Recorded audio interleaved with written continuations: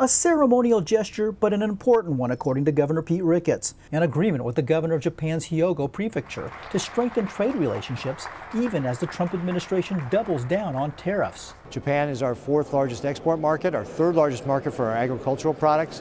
Ricketts is encouraging the president to reach a new trade deal quickly. He says the $12 billion aid package to farmers is a temporary measure. Obviously, at the end of the day, what farmers want is they want trade. Some ag groups say a trade war couldn't come at a worse time for producers. They're going through their fifth year of commodity prices below the cost of production. Agriculture's nose is going to bleed worst, first, and longest. John Hansen of Nebraska's Farmers Union says the federal aid is needed, but wants to know how and when it will be distributed, and if it's enough. Last month alone, producers across the country lost about $13 billion worth of value. In my opinion, a lot of this loss, you cannot pinpoint the tariff just yet.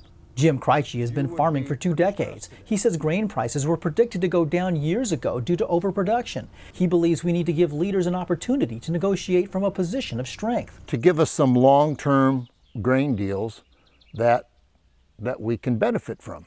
Still, longtime trade partners remain concerned. So our biggest concern is that I hope that this will not result in a trade war.